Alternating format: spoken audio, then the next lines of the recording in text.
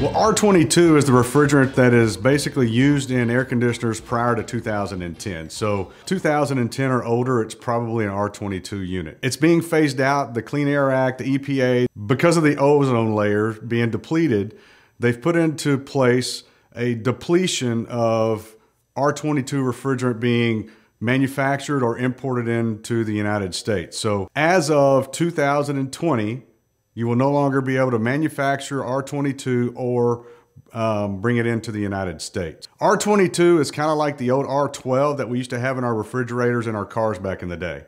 They phased that out. This is the second part of that for the United States. What's replacing it is R410A. So that's the refrigerant that you hear about that is replacing R22. You want to be careful if you're leaking refrigerant today, it's something you want to look at upgrading to the R410A, or if it's just older and inefficient, you need to look at and be prepared to go with the new refrigerant of R410A. Give us a call. We'll come out and give you a rejuvenation on your air conditioner.